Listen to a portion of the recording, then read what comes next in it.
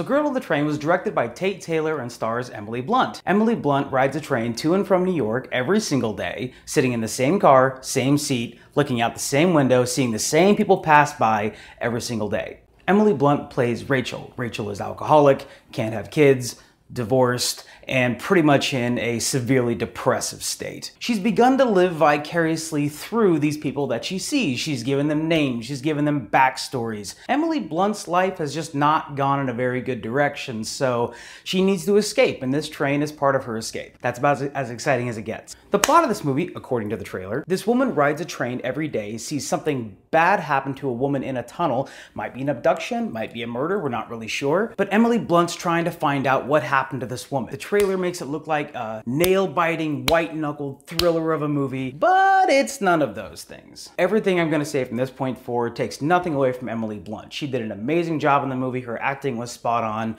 and she was great, so nothing against Emily Blunt. I've never read the book, but I'm pretty sure the book has to be better than the movie. This was the slowest movie I think I've seen since Eyes Wide Shut. It was really slow. The movie suffers a lot from just a pace that drags to a point that is difficult to comprehend. And I understand that they're trying to peel back layers and give you pieces, but the thing is that if you're gonna build that slowly, the reveal better be pretty freaking amazing, and it just wasn't there. As the layers of the story start getting peeled back, you really care less and less about the characters, except Rachel, except Emily Blunt. Care about her. But pretty much everybody else is just in this woven weird web of love and lies, and it just gets very monotonous and kind of boring. Now maybe this is because I've seen Emily Blunt in so many strong roles. I've seen the kind of work that she's done. Not digging too deep, but I had a little bit of a problem with how the women were portrayed in this movie. Almost every woman in this movie was given like a baseline of weak. And I mean weak as in they can easily be controlled and easily be manipulated, and I just kind of found that as little... Really? Between the characters and the story and the way everything is woven together, and this person seeing that person and having an affair with this person, but that happened to this person, there's so much going on that it starts getting confusing. Maybe it's just me. I found it kind of confusing. You'll get these little nuggets throughout the movie that make you feel sympathetic for one character at one moment, but that's the only time. At the end of the day, at the end of the film, I had kind of a, okay, that's over kind of feeling. If you scrape away all the molasses on top of this movie, I really feel you could have just called it Manipulative Men Exposition Narrative.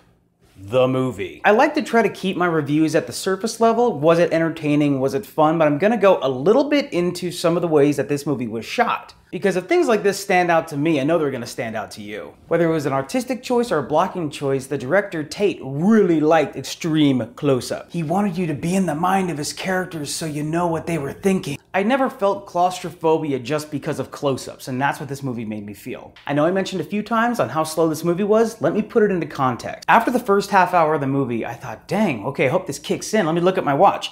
15 minutes had gone by. I think it was an hour and 45 minutes, maybe 2-hour movie. It felt like a 3-hour movie. It was that slow. The main situation that you saw in the trailer that you're waiting for, that you can't wait to find out when this movie's gonna kick into high gear, doesn't happen till like an hour plus into the movie. And that's an hour plus of exposition, narrative, and backstory that you really don't care that much about. When the mystery of what happened to the girl in the tunnel is solved, you just kind of go, well, that's not nearly as interesting as I thought. And I get that the director wanted to have these reveals at the end of the movie that were supposed to surprise you and supposed to make you, but there was literally maybe one you went, oh, okay, but you've seen it in 10 other movies. So these are really the main points I can throw at you from Girl on the Train. Quasi-interesting plot, really slow story and pacing, good acting by Emily Blunt, and an ending that leaves you feeling melancholy and bored. For the moment, my rating system is pretty much specific to each movie. So for this movie, unfortunately, I'm going to give it a slowest train wreck ever. It's a boring train wreck of a film that you really don't want to stay to watch the end for. I wanted to leave at least 3 times in the movie because I was so bored, but I already paid 18 bucks for the ticket. Seriously, check it out. ArcLight Hollywood, 18 bucks. So, Girl on a Train, have you seen the movie? Did you read the book? Which one was better? Comment down here, let me know, subscribe if you can, share this video, that all helps. Thanks for watching Matt Erickson Reviews Girl on the Train. Until next time, bye-bye.